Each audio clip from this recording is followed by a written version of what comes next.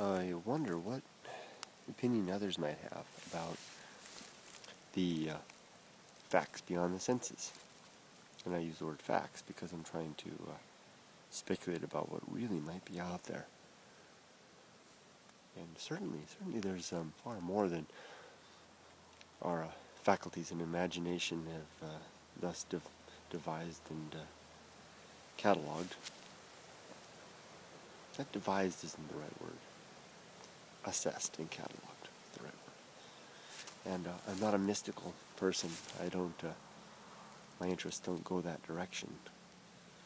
But I do honestly know, and I'm certain of it, that there's the great majority of information and facts have yet to be discovered. And that we may lack an ability in our innate brain and capacity of our senses to even perceive enough to know really what's going on.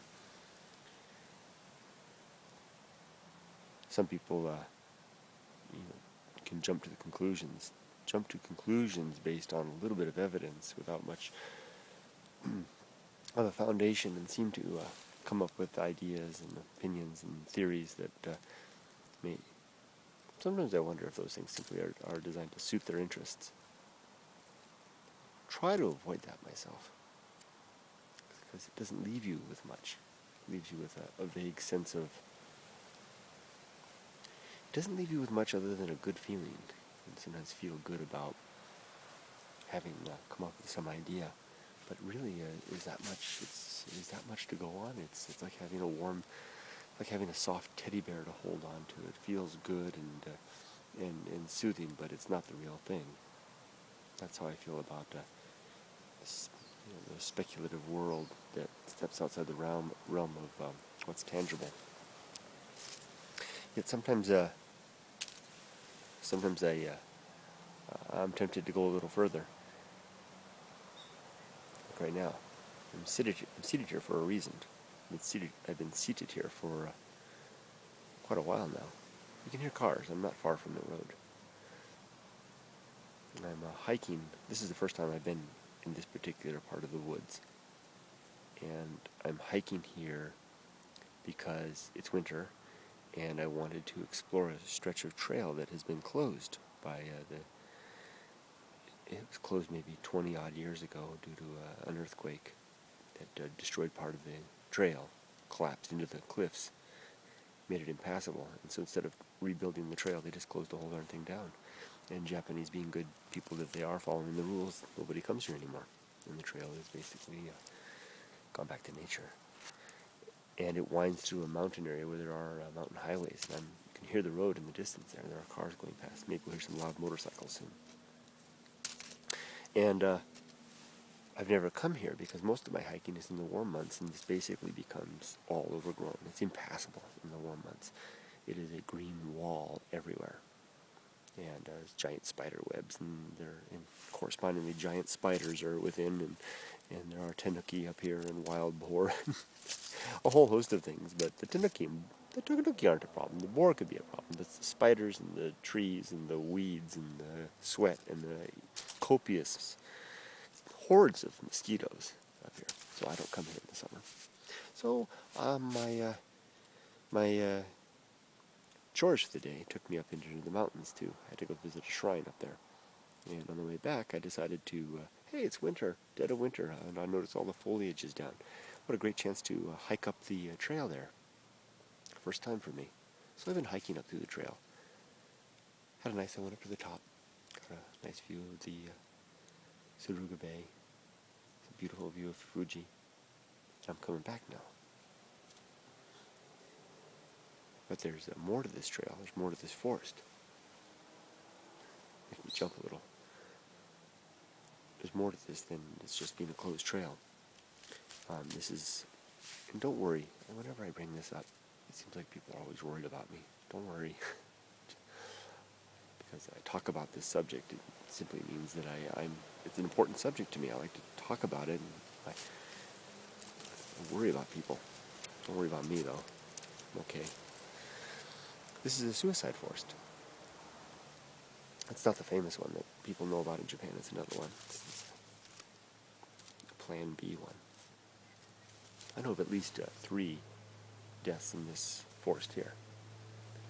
And when I tell Japanese people that I may go up here one day, they always, the few I've talked to have always tried to dissuade me. No, you don't want to go up there. There's some superstitions about this place. Hear the motorcycles down there?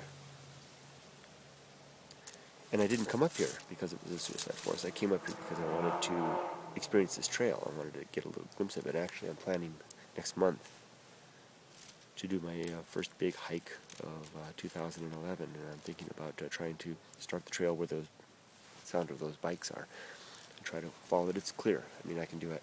Try to follow it wherever it goes. Try to get around where the cliffs. I mean, these cliffs are precipitous. They're at least, 500, 700 feet tall, sheer drops. So I have to find a safe way around those things where the damage was. But I think I can do it. But just now coming around this turn here, this is where I come back to the idea about the intangible things, what's out there, the ghosts, maybe.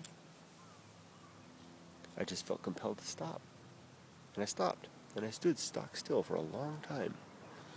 And I do this kind of thing. I like to think, stop and think, and ponder some things, look at the light through the trees, watch what's going on, listen to the sounds of the forest. But this was different. I was just feeling things around.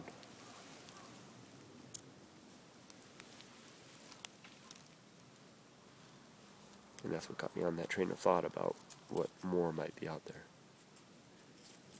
Could there be something more to the fact that I stopped here? Could there be something in this forest? A spirit, maybe? The spirit of the forest itself? The spirit of the people that died here? Who came here in despair? And I'll confess, as I walked up this trail, I did try to picture in my mind, and it was a sympathy thought, to try to picture in my mind what it would be like to be one of those 3 people that came up here carrying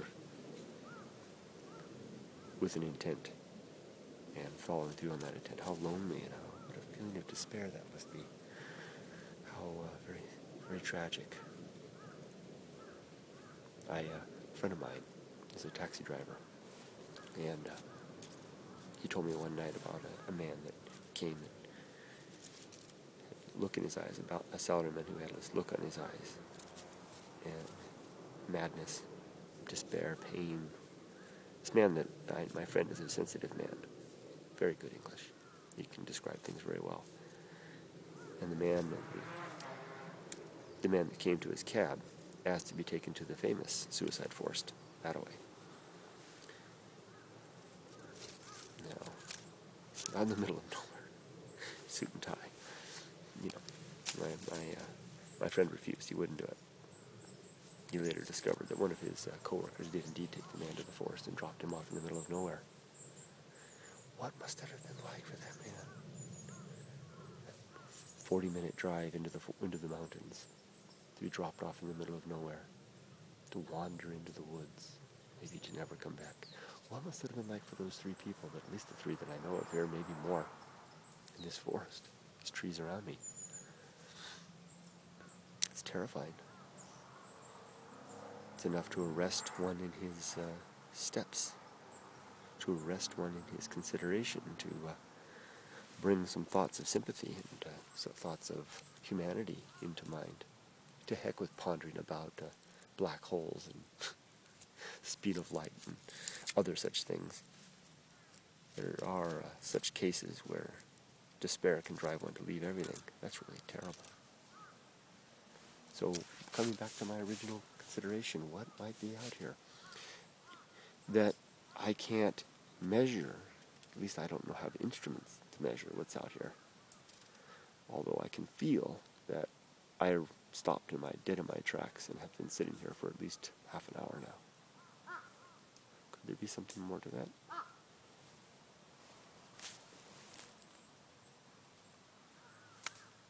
I'm going to sit here for a little longer. And I hope that you've enjoyed, maybe not enjoyed, but have found some interest in sharing this time with me. I'm glad I could turn the button on, push the button, and share some thoughts with you, share this place with you. Not to be morbid, not to be provocative, not to get views or anything like that. No, I'm going to have to come up with a title for this video that's very, very sedate. I don't want to. I'm not a. That's not what this is about. This is about the bigger thing. What's back there? What is back there that we can't see? I'm going to think about that for now. I'm going to say goodbye to you. Take care of yourself. Be good to one another. I'm going to take those words myself. Be good to. I'm going to leave this mountain a little bit. Go down. I'm going to be good to my family and my neighbors and my friends. I'm going to be good to those in need. Good to those in pain. I'm going to be good to the world to the best of my capacity. Maybe that's all I can do. Maybe these messages, this sense of this vibration from the woods, from the world around us that we all perceive but can't quite describe. Maybe that's the message.